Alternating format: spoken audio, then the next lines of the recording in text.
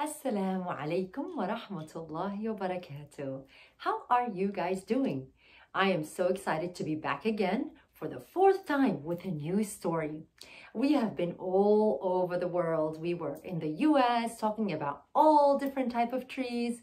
Then we traveled all the way across the world to Iraq and we spoke about apple trees. And then after that we went to Turkey and we spoke about Grandma Nejma and how she used to beat her drum, boom, boom, boom, boom, waking up people to have suhoor in Ramadan in her beautiful little white house, in her garden, in her backyard.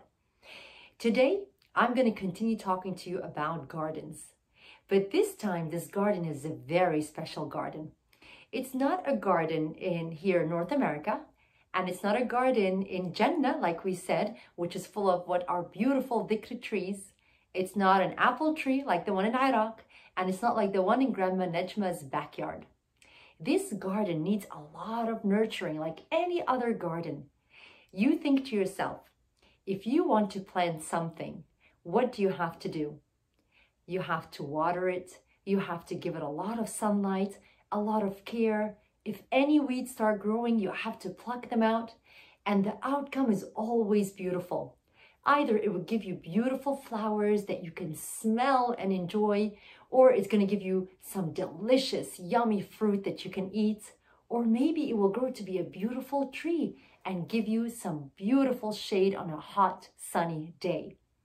Whatever it is that you grow, it's always going to be beneficial, and people love to be in beautiful gardens. And on the contrary, you think to yourself, if you were to leave that garden and not water it, not nurture it, not give it all the things that it needs, what's going to happen?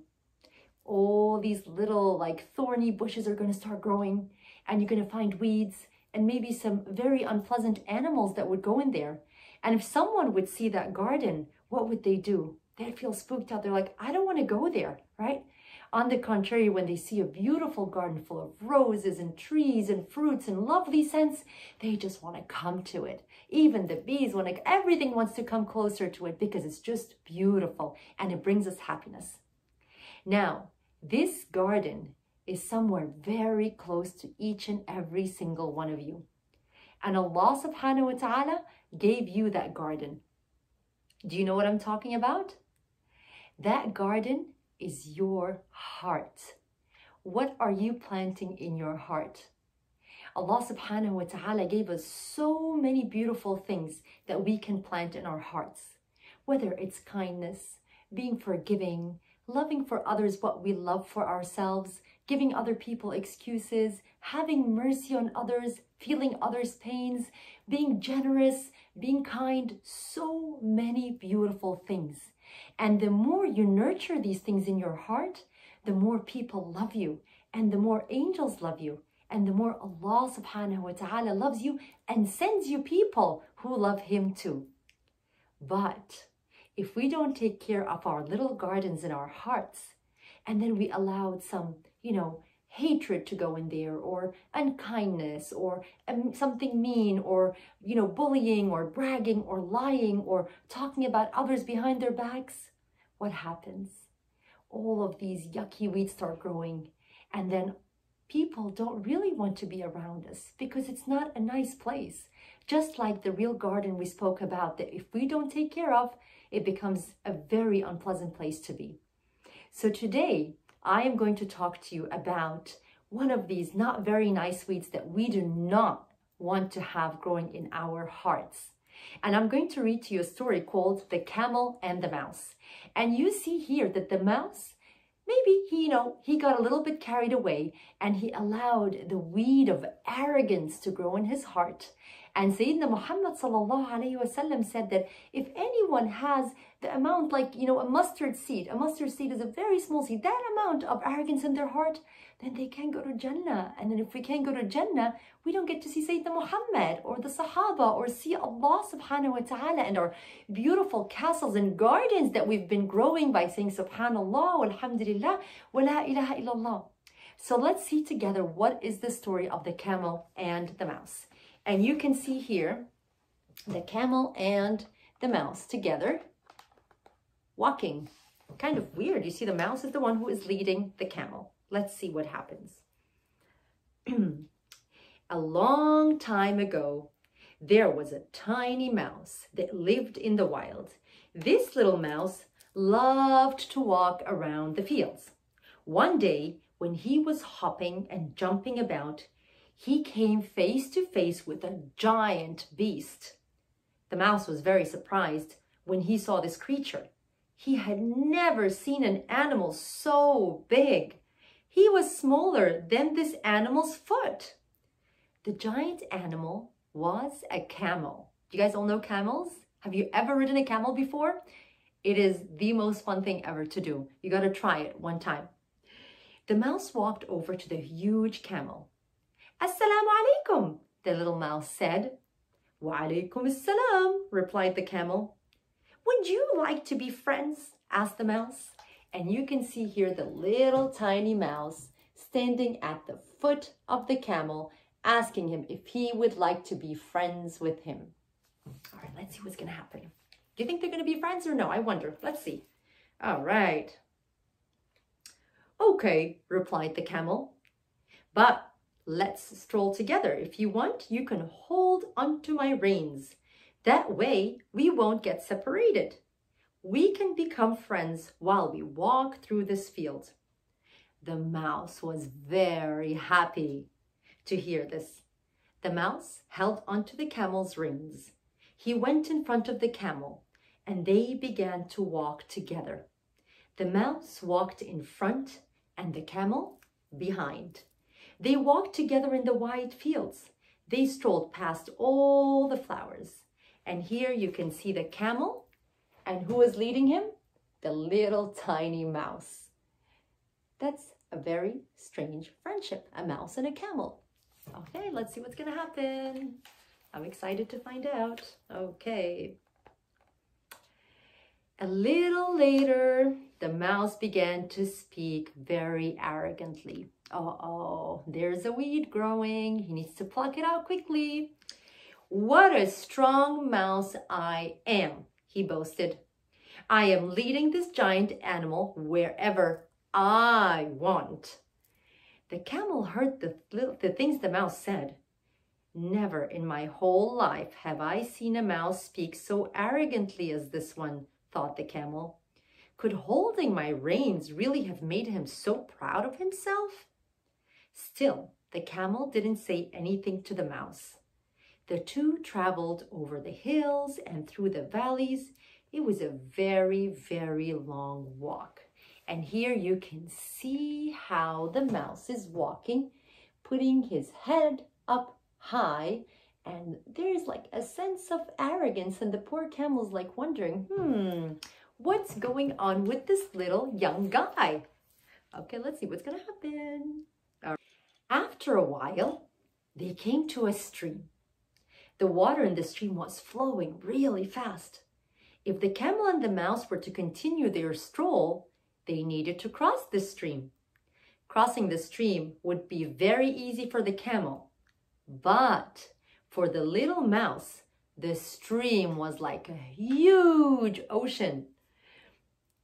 The camel waited to see what the mouse would do. Standing in front of the camel, the mouse held the camel's reins as usual. He came to the edge of the stream. Then he slowly waded into the stream. But before long, the water was up to his neck. Uh-oh. This was too much. The little mouse jumped back to dry land. He was terrified. And you see him here, he's jumping back. He's like, uh-oh, this is not something I can do. You see him running back again to the camel. Okay, let's see what's going to happen. When the camel saw the mouse jump out of the water, he asked, "What's wrong, little mouse? Why did you come back?" The mouse was out of breath. Nothing's wrong," he said. "There's no problem." The mouse gathered his strength and went back to the water. He walked on his tippy toes, but the stream flowed so strongly that the mouse could barely save himself. If he hadn't jumped out, he might have drowned. The mouse went running back to the camel. "What happened?" the camel asked. "Couldn't you cross over?" And you see the poor mouse jumping back out of the water, realizing that maybe he's not that strong after all. Let's see what's going to happen. The mouse could hardly speak. "The water is very deep and fast," replied the mouse. "I almost drowned this time." "Hold on a minute," said the camel. "Let me give it a try." As the mouse stood at the bank of the stream, the camel began to walk into the water. The stream barely got the camel's feet wet. When the camel was in the middle of the stream, he called out to the mouse, "Look, I've made it to the middle of the stream," he laughed. "The water is barely up to my knees. Why on earth did you jump before coming this far?" And you can see here the camel going into the water, in the stream, and the poor mouse standing on the shore, feeling very scared and realizing, maybe I shouldn't have been that arrogant. It's not nice, right? "But all knees are different," the mouse answered. "Do you and I have the same knees?" Then the camel set everything straight. "Then don't try to compete with those who are above you just yet," he said to the mouse. "Compete with those who are your size." The mouse apologized. He realized that he had been arrogant. "You are right, and I am sorry," the mouse replied. "Please don't leave me here. Take me to the other side of the stream with you." The camel accepted the mouse's apology. He then carried him on his back to the other side of the stream. And here you can see the camel and the mouse together.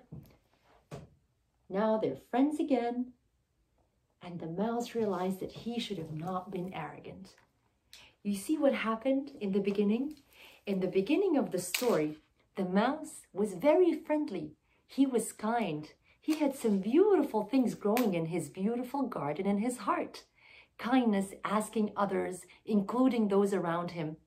And once he did that, the camel wanted to be his friend. He agreed. He said, "Yes, of course I want to be your friend." Even though the camel was so big and the mouse was this tiny. But once he allowed arrogance to enter his heart, and he allowed that weed to creep inside and kind of make him feel, well, I am better than him. I am holding his rein. What happened? The camel right away realized that this is not something nice. He's boasting and he's bragging, right? And he decided to teach him a little lesson.